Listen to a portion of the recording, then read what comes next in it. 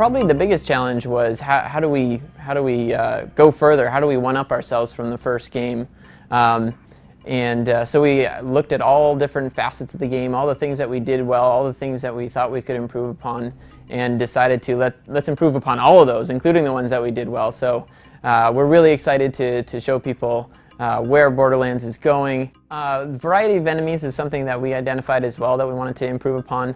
And so that's been a big focus for our efforts, and we've doubled the amount of enemies that different types of enemies that you'll see in Borderlands 2 compared to the first game, as well as each one of those, just like the first game, having many different variants that bring different types of gameplay.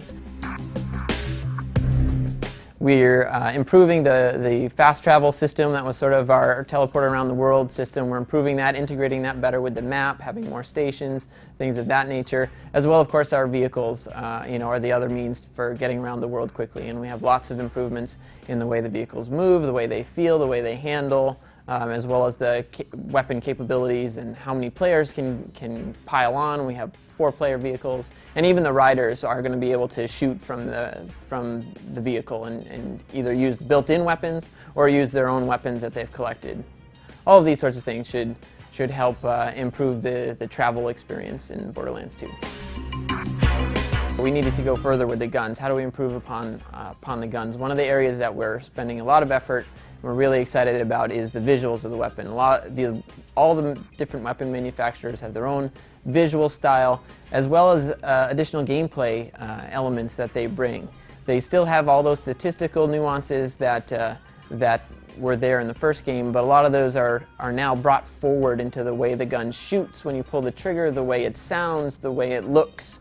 You're really going to have a much stronger association with your gun and how it works and who made it. We're doing a lot of interesting things with sort of mixing and finding ways to bring a lot of varied feels and weapon types to the types that we already have. So there's a lot more over-the-top kind of weapons that you'll be finding in the game, that assault rifles that feel like miniguns, guns that can also double as grenades, things of this manner. Co-op is an extremely important part of Borderlands. It was one of our biggest successful features and an area that we feel we really shine. And so allowing players to play together and knocking down as many barriers as we possibly can to allow more players to play, whether they're at different levels or at different parts of the story or doing different missions. We want to break down as many of those barriers as we can so more people can enjoy the co-op experience. In Borderlands 2, we're really going to be exploring a lot more of the different regions of Pandora.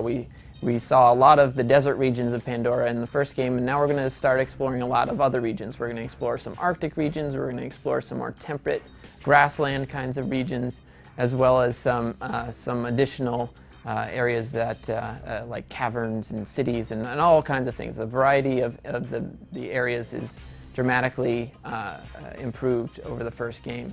And along with those, of course, the enemies that live there. And we're doing a lot of effort to change the way that characters look depending on where they are. So you kind of have the snowy version of a creature if he lives over here, or the camouflage one that in the more lush areas.